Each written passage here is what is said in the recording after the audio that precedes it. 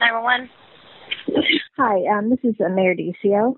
I know that this isn't an emergency call, but I need to talk to somebody.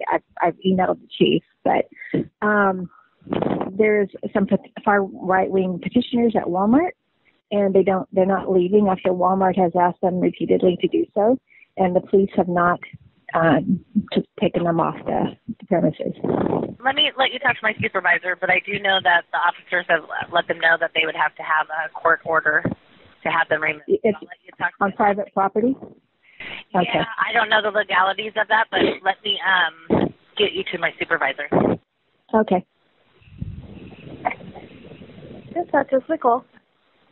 Hi, this is Mayor Deccio, and I have had some constituents call me to tell me about some right-wing petitioners over at Walmart, and that Walmart does not want them on their property, and the police have come out and told them that they can't do anything about it. I can just read you what this email I have from legal says, or if you want to talk to a sergeant, I can have them call you as well. But basically, it says under Washington law of right to access on private property for political purpose, it extends to the circulation of petitions. It says that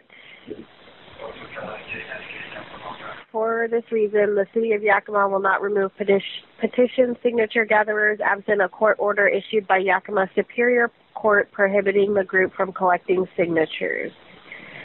Even if they were on my yard? Yeah, it has to do with the right of access on private property for political purposes. They have to go to get an order from Superior Court prohibiting a group from collecting signatures, is what this says. I can have the sergeant give you a call if you'd like to. He might have more information. I'm just reading what they've sent to me as far as that goes. Okay. Yeah, he can give me a call.